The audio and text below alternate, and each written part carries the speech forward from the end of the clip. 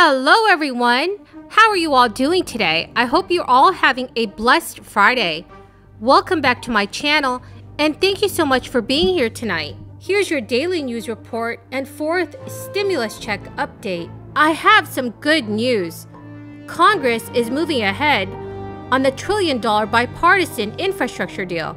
There are a few ways that you could also receive unclaimed stimulus money. The three winners of this week's Amazon gift card giveaway are Denise Brown Johnson, Joseph Leonelli, and Kristen Bermudez. Congratulations to all three of you. Remember everyone, next Friday, I will be announcing more winners of my Amazon gift card giveaway. To enter my giveaway, what you have to do is subscribe to my channel, like this video, and also leave a comment below. Thank you so much everyone. The Senate took the next step on Friday to bring up a roughly $1 trillion bipartisan infrastructure deal that will fulfill key priorities in President Joe Biden's agenda. Senators voted 66 to 28 on a motion to proceed, a vote that will open up the legislative package to potential changes through the amendment process.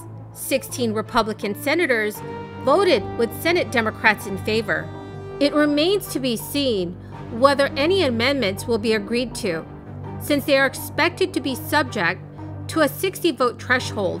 The bill's text still has not yet been formally unveiled, and amendments are not expected to be considered until Senate Majority Leader Chuck Schumer offers up the finalized deal as a substitute amendment, which could happen at some point later this weekend. The expectation is that there could be amendment votes over the weekend.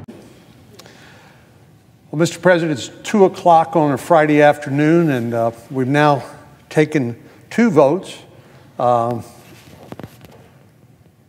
a bipartisan infrastructure plan that has not even been written yet, finally. We know there are outlines, and I'd ask consent that the quorum call be dispensed with. Without objection. Mr. President, it's 2 o'clock on Friday afternoon, and it looks like we're going to grind through this bipartisan infrastructure bill this weekend, as Senator Schumer has ordained. But we've now had a couple of votes, actually just 3 votes now, to proceed to a bill that hasn't even been written yet in totality. And indeed, the reason we were delayed this morning was because some of the text that was written did not comport with the agreement between the negotiating parties.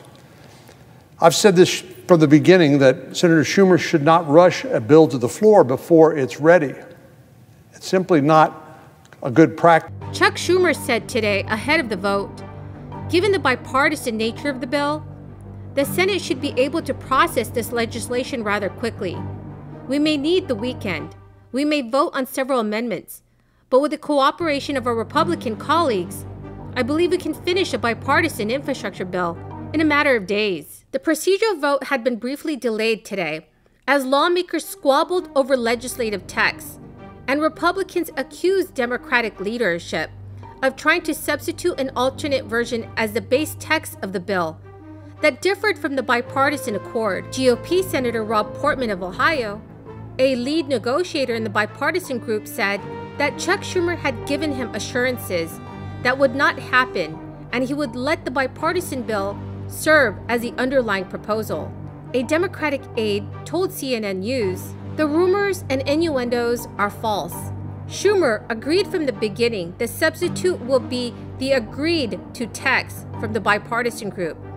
That is still the case." The Senate is racing to pass a bipartisan deal before leaving for the fast approaching August recess, which is scheduled to start at the end of next week, though leaders in the chamber could change that. The vote comes after negotiators announced a deal earlier this week. Everyone, please leave a comment in the comment section below if you think Democrats should just use the budget reconciliation process to get the bill passed through Congress. This crisis has caused a lot of hardship for millions of Americans. Stimulus programs have given direct payments to many families across the nation, the most recent being $1,400 checks back in March. But those checks were one-time payments. There were 3 changes in the American Rescue Plan that will help you pay specific recurring bills. Many people are not aware that the stimulus bill included a provision that will give people a $50 discount on their broadband internet bill.